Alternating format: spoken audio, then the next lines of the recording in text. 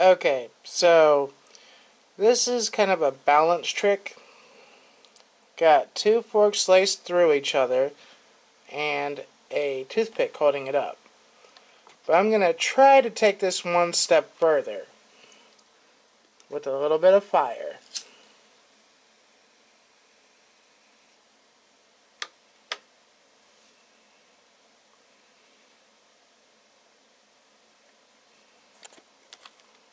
It is still holding it up even when lit.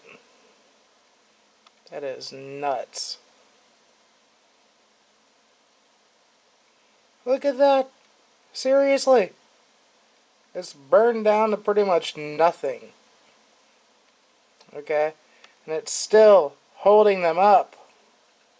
That is crazy. How in the heck does that actually work? I looked this up and I was like, there's no way you can do that. There's absolutely no way. But look at this. Look at it. How on earth is it doing that?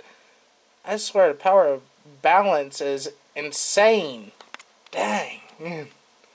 Again, one last time, fully out.